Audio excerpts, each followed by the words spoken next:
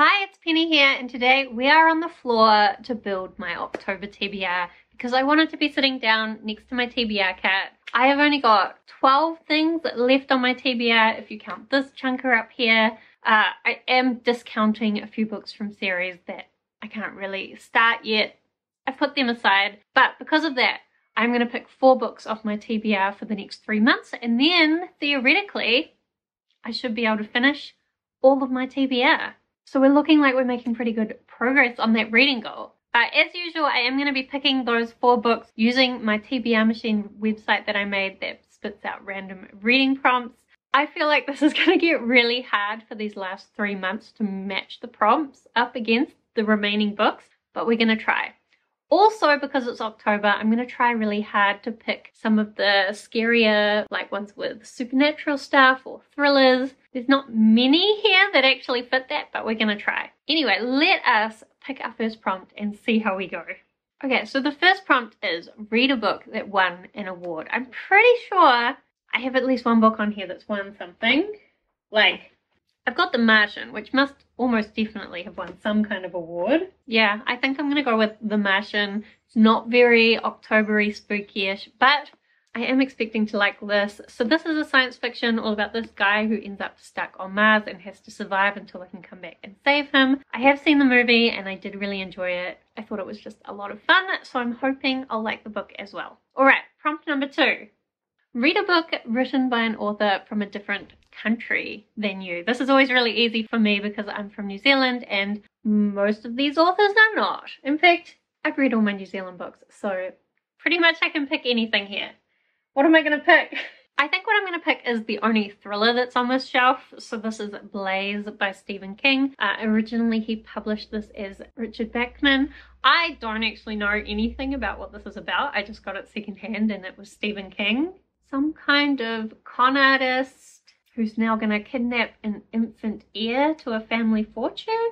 Oh, but then maybe the brains of the operation has died, or maybe not, and he's left running around with a baby as a hostage. Okay, Stephen King can be fun, so that's good. Let's try prompt number 3. Read a book written by multiple authors. I think there's 2 choices here. I could either read Spirit Fox, which is by Miki Zakarakurt and Jennifer Wingett, or I've also got this short story anthology. This is set in the world of the Mortal Engines thing, but I know that's a series and I don't actually know where these short stories fit in the bigger world. So maybe this shouldn't even be on my TBR yet. I'm going to put this one aside for research and I'm going to put this one on my TBR. I mean, it kind of has this fall kind of look on the front. To be honest, in New Zealand it's spring, there's flowers everywhere. It doesn't fit that whole October fall aesthetic at all, but maybe this book kind of does. And again, this is one I don't know anything about. Some girl who is spirit linked to a fox. Oh, but the fox cub was destroyed at the moment both it and the girl was born, and so then the spirit has been stuck in her body. Okay, this is another one that I got really cheap secondhand. Then we've got our last prompt. Read a book with a person on the cover. I thought that would be easy, but actually I think my only choice is Jaren by Kate Elliott. So this is a fantasy series, but I think it's also like borderline sci-fi. I actually read the second book of the series a long time ago, not realizing it was the second book in a series. And I just remember it was about this woman who's from like a more advanced sci-fi type culture trying to live with this nomadic tribe and trying to fit in with them as she has like some kind of romance, which I'm a little bit worried that I won't like that part. But I remember when I read the second book being really annoyed realizing it was the second book and that I was missing out on a lot of the backstory. So I'm excited to get to that one too. So that means these will be my 4 physical books for October. I managed to at least fit one thriller in there.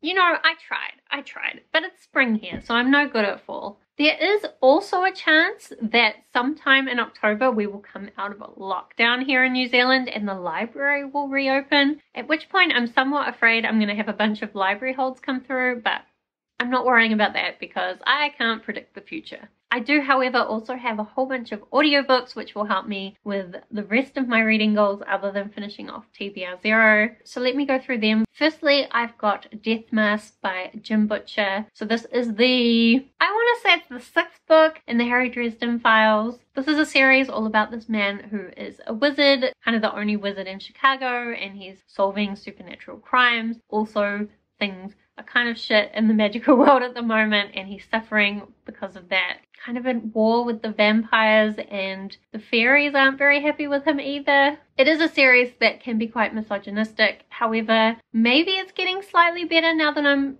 getting through the books. There are like 17 books in this series, so it's going to take me a while to catch up, and I'm not sure if I'm going to give up at some point, but I'm picking up the next book in the series, which I think that this book is the only one on my TBR that's going to help me with my reading goal of getting down my series in progress. But I mean, I guess I can't make progress on every reading goal every month, and so it is what it is. Oh wait, I lied! The next book that I do have is not an audiobook, but it will also mean catching up on a series. So I've got Defect by Nino Cipri. So this is carrying on from Finna, which is set in this furniture store that kind of has all these portals through to different multiverses. In the first book, we had 2 staff members having to go and try and save a customer that had fallen through one of these portals. I don't actually know what the second book is about, but I know these were really short and fun, and so I wanted to pick it up since I really love multiverse stuff.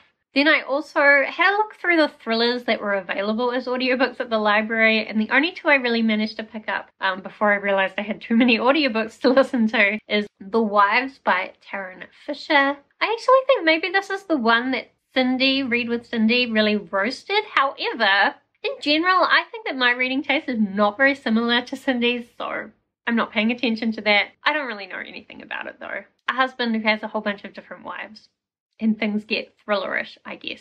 I also have 9 Perfect Strangers by Leah Moriarty. So Leah Moriarty also wrote Big Little Lies, which I really enjoyed. And recently, YouTube has been pushing very hard on the ads for the TV series of 9 Perfect Strangers. Obviously, Amazon and YouTube really want me to watch that show, but I would like to read the book first to see whether I would consider being interested. So I had a look, my library had the audiobook. I'll try and read it in October. I don't know much about this one either, except that I think there are 9 perfect strangers who go to this like health retreat to try and fix their problems, but things are not quite what they seem, I assume, since it's a thriller. Then I also had the audiobook of 100 Years of Solitude by Gabriel Garcia Marquez. So this is a book that came up once when I was trying to see like what was the history of magical realism, and this, they were saying, was one of the first books that counts as magical realism. So I wanted to read it, and I've heard a lot of good things about it. Well, I've heard mixed things about it. Again, I don't really know what it's about. I think perhaps it's quite abstract and not very clear what it's about, but I did put it on my list of books that I wanted to read this year, so I'm going to try to actually get to it.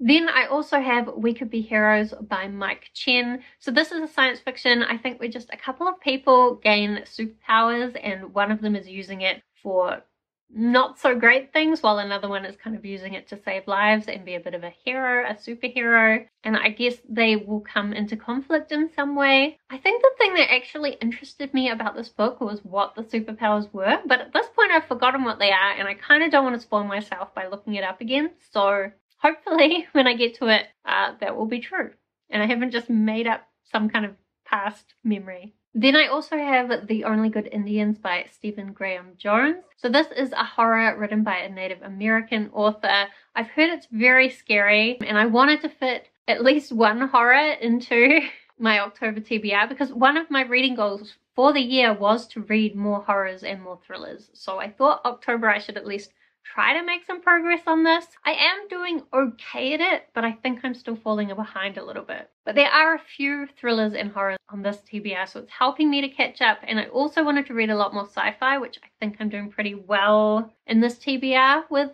that as well. So as far as my reading goal to read certain genres more, I think we're doing okay with that. I guess I should say I don't really know much more about The Only Good Indians either, but I don't think I want to know more until I get into it. And the last audiobook that I also have will help me with my science fiction genre goal. So that is The Space Between Worlds by Micaiah Johnson. So this is a story where people can go to other multiverses, but only if their other selves in their other multiverse don't exist or have died. And we're following this one girl who can go to lots of different multiverses because for some strange reason, a lot of her other selves have died. And I think she's just investigating and trying to find out why all her other selves have been dying, and perhaps she's in danger herself. So that's it. That's all the books that I'm going to read in October. I think the only reading goal I didn't really touch on is the one that I wanted to try and read less than 70% white authors. I'm pretty sure that I'm hitting that target for this TBR. As well, I was trying to get my average rating up, and I think I'm doing okay with that as well. Because I think in September, my average rating actually was trending upwards, so that's good. Overall, my reading's going well. I think I'm pretty happy with my October TBR.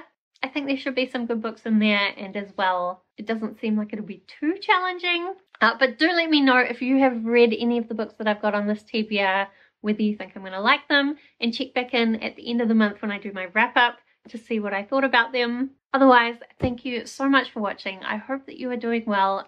All the best of luck for your reading in October, and I will see you next time.